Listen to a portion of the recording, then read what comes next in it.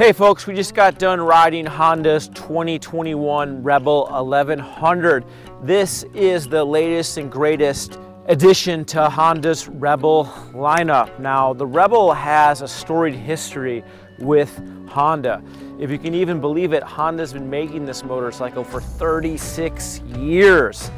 And this Rebel 1100 is its largest displacement Rebel that it's ever manufactured. Honda cited that the popularity of its Rebel 500, people buy these bikes, they ride them a lot, they're awesome bikes, but they're a little bit underpowered once you really get into motorcycling, you start going farther distance and you get out of the city, and they needed a place for these riders to go, hence the Rebel 1100. Now the Rebel 1100 is powered by Honda's 1084cc parallel twin. This is the engine that Honda uses in its 2020 Africa Twin.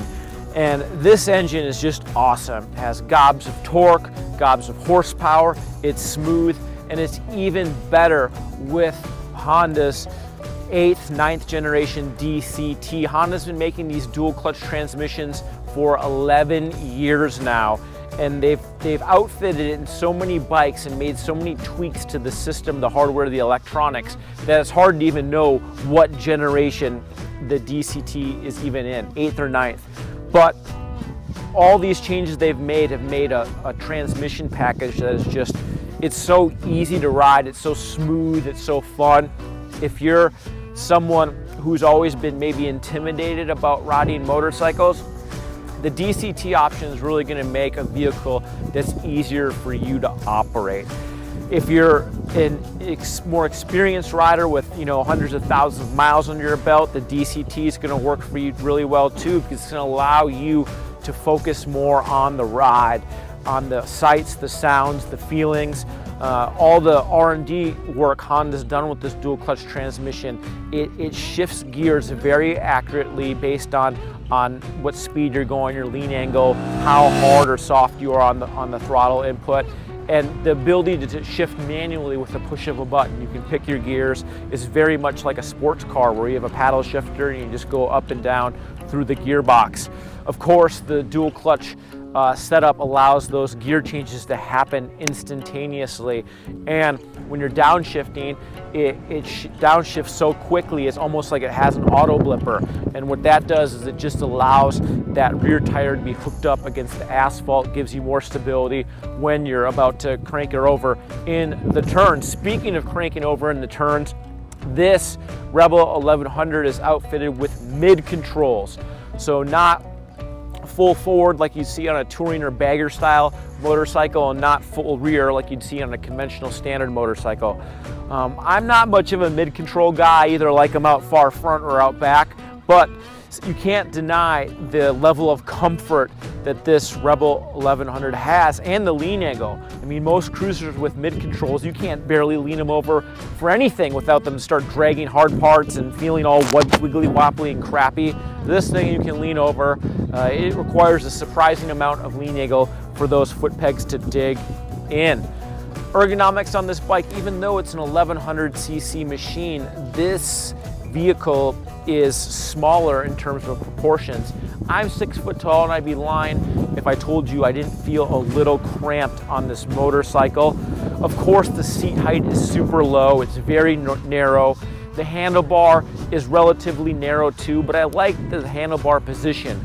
It's not too tall, it's not too low, it doesn't have too much rearward sweep, not too much forward sweep. Overall, a very nice and well-proportioned ergonomics package, if not orientated toward a smaller rider. Another neat feature I like on this Rebel 1100 is the under-seat storage compartment. You put a 3-pack in there. There's also a USB charging port, so you can plug in your gadgets and charge on the go. Twin disc brakes really do a good job of slowing this 500-some pound bike down. I wish it had double front disc brakes, but that's more of a wish just based on aesthetics. I really like the look of a dual disc front brake setup on a bike, but this thing does have good stopping power. A big radial mount 4-piston caliper really puts the clamps down on that front brake caliper. And of course, in typical cruiser fashion, the rear disc brake has a lot of power, a lot of feel. This bike stops really well. IMU powered ABS helps mitigate any wheel instability when you're using the brakes too aggressively for the asphalt, the condition of asphalt, if there's slippery stuff on there, rain, etc. Because this bike has an IMU, that also powers Honda's selectable torque control. That's Honda speak for traction control. There's multiple adjustments in there, and that allows you to mitigate any rear wheel instability when you're giving her the beans. I liked riding the motorcycle with traction control manually disabled. It made it more fun. You could kind of slide it around the corner when you're riding in the gravel, and it just makes for a more fun riding experience.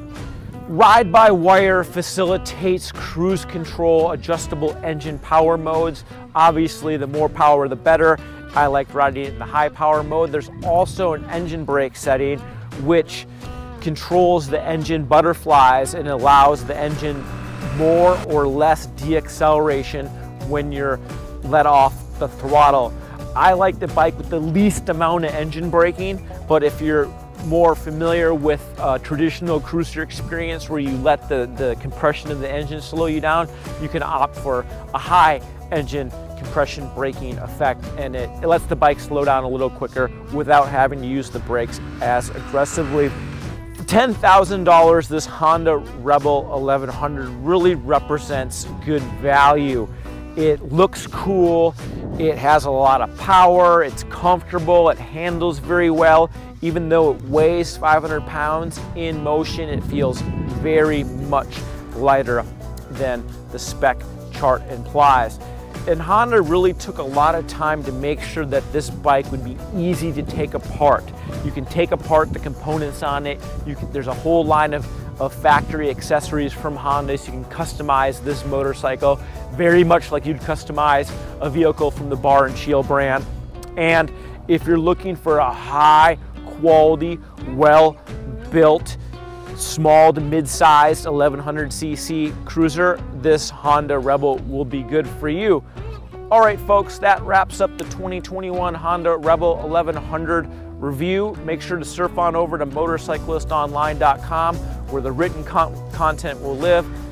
Check out our channel, Motorcyclist Mag on YouTube. We'll also have some other ancillary Honda Rebel 1100 videos on there.